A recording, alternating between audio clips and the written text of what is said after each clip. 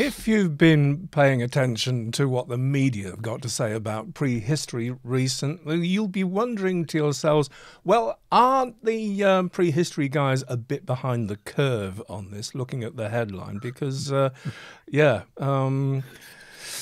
Ice Age rock art in the Colombian Amazonian jungle has been hitting the headlines somewhat, has it not? Rather a lot. Yeah. Rather a lot. The Chiribiquete Mountains, wow, isn't it fantastic? The truth is, we were ahead of the curve, and then something happened, and we had to postpone our broadcast. So you Ain't would that have the had this a fact? few Yeah. days ago if we had, if everything had gone according to plan, but it didn't. There you go. Indeed. Nevertheless, we thought it worthwhile covering because, as ever, the media don't have the chance to, get some of the background story on it, and there are a few things missing from the mainstream media that you may find interesting. But if you haven't heard of this before, and this is new to you, prepare to have your socks knocked off a bit, really. So what are we talking about here, Rupert? It is astonishing. As I said, it's in the Chiribiquete Mountains in southern Colombia, and the thing is, the Chiribiquete Mountains. It's a nature reserve in Colombia. There are a number of protected reserves in Colombia, and they're some of the least explored places on the planet. Literally, on the planet. Shall I show the good folks where we're talking about? Yeah, go on. Yes. Because I can. There we are. As you said, so southern Colombia. It's about, I don't know, 300 miles south of Bogota, something like that. Okay. Just to get a sense of scale. Yeah, and the discovery was actually made about 3 years ago, but it was all kept quite quiet. I'll give a sample of what, the kind of art that we're looking at, as long as I'm clicking the right button here. No, it's slow. Yes, there we go. Yeah, well, there's a full picture of the kind of thing we're looking at. And as it states in the title of this, apparently there is 8 miles of this stretching out.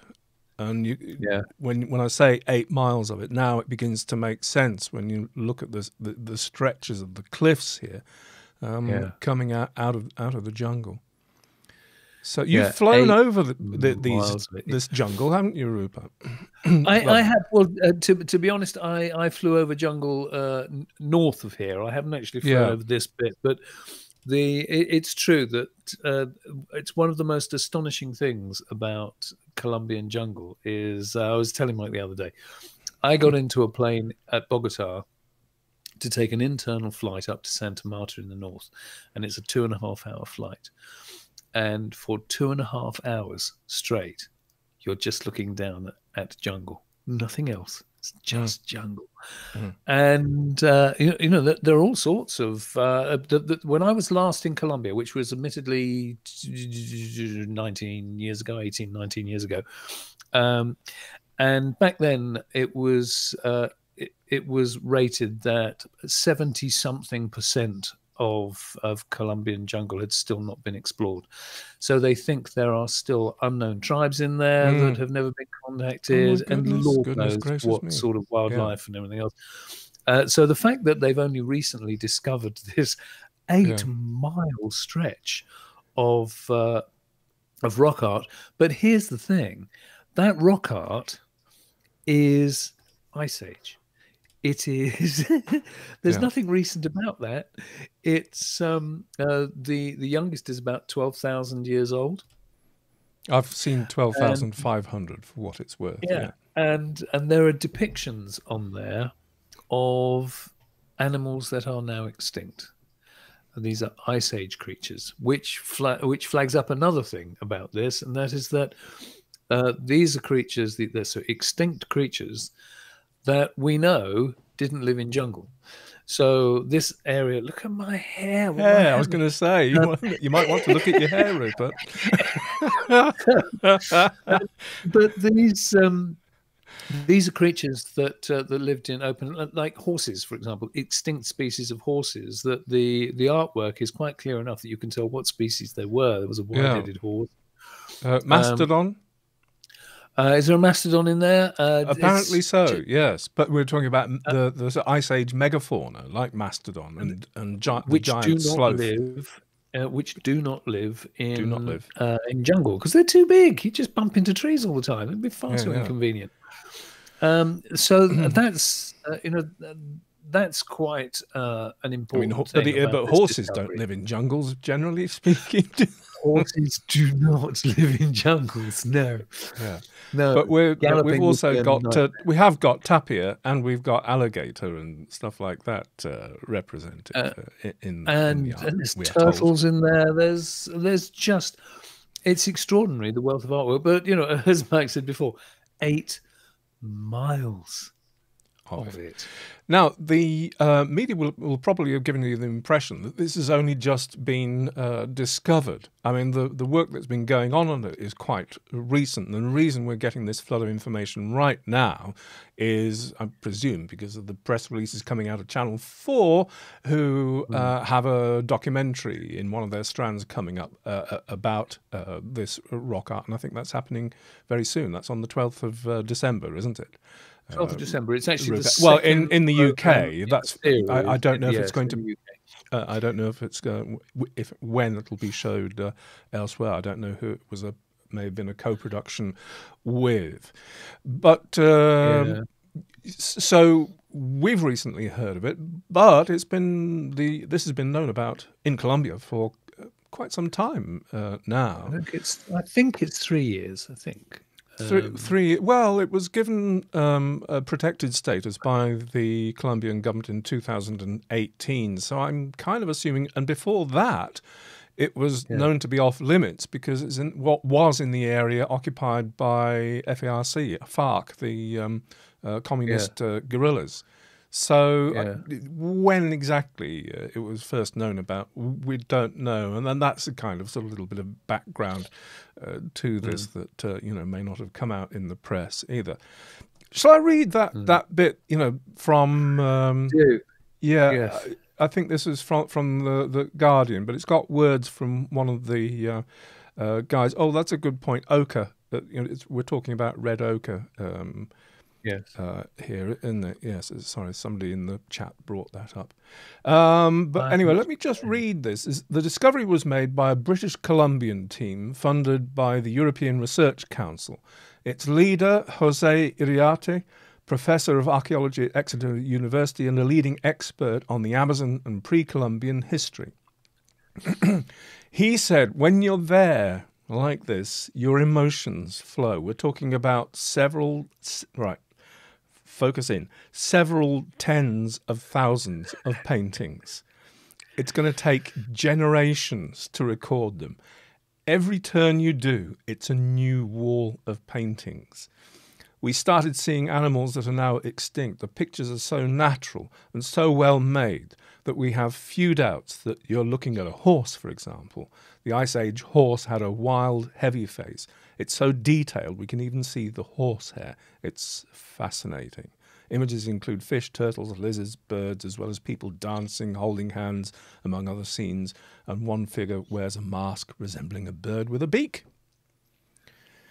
So it really is so extraordinary, isn't it? I think it'll probably take a while for all the implications and everything to sink in. It's a monumental it's so big. It's sort of it's so large a discovery. It's really hard to take in all at once, and it'll be interesting to see how they manage this, because all the Colombian parks are protected. You can't just, as a tourist, you can't just turn up and go in. You have to arrange your passage. And there's no easy access from the physical aspect of it either. It is a hack through the forest to get there. I mean, where I was trekking in northern Colombia, that was, that was a few hours in four-wheel drives until you got to the point where four-wheel drives couldn't go any further, and then it was days trekking, days. So, and that was probably the same sort of density of jungle as down here. Yeah. But there are fewer roads in this bit, so it's yeah. So less of us wittering, just showing the pictures again, just to just isn't it enthralling? I mean, how many hours of work are you looking at in any of these things? I mean, when I say hours, I mean obviously done over generations. Anyway, I can see a horsey. Probably. I can see a horsey. Yeah. I mean, trying to interpret a lot of these. Zigzag designs, sort of spotted designs, all sorts. See that one that you're showing at the moment? I do wonder. No, that's all right. Now you've gone. Where are you going now? Yeah, that one. I wonder what that circular-ish, spotty. Yeah. See that to me, that looks like a hinge. Oh, get away! Sorry, couldn't resist. Yeah. No, you couldn't, could you? And look, there's a rug. But what are some of these things? It's just fantastic. Sorry to be facetious, guys, but yeah. There also seem I think I read somewhere there are indications of the representations of how they were painting these, get on platforms or something like that. I may have made that up. Don't take my word for it, but it seems I think you're right. They did say that. I saw that somewhere. Which, okay. I mean, why not? Wooden ladders or something like that. Because some of the, I also read that some of the paintings are so high up on the cliff face that they're in 8 feet up. Oh no, we haven't. Oh, sorry. Was it? No, you glitched. You glitched. It is the Matrix, and you glitched. Oh, really? Well, maybe it's a good thing. No, some of those paintings are so high up that they clearly were done on ladders of some description or scaffolding of some description. We don't know. Amazing. Yeah. Anyway, I think we've said all we need to say, or we can say on the subject. I hope if you have not come across that before, that, as I said, you have had your socks blown off by that. If you have heard of it all before, forgive us for reiterating it, but the maximum number of people that are aware, the better, if you're interested. Absolutely. Yes, absolutely. Yeah. History, So I have to say it, but if you weren't aware of it and you want more news alerts and everything else, then hit the subscribe button at the bottom there, and hit you'll the like get alerts of when we're doing more of this, and it not only massages our egos, but also it does really help YouTube notice us and helps the algorithm and just helps the channel. So guys, it does help the channel. It genuinely does help the channel. Indeed. Okay, with that, we'll say thank you for being with us. Thank you for being a lovely, attentive audience, and we'll see you again very soon. Bye-bye for now.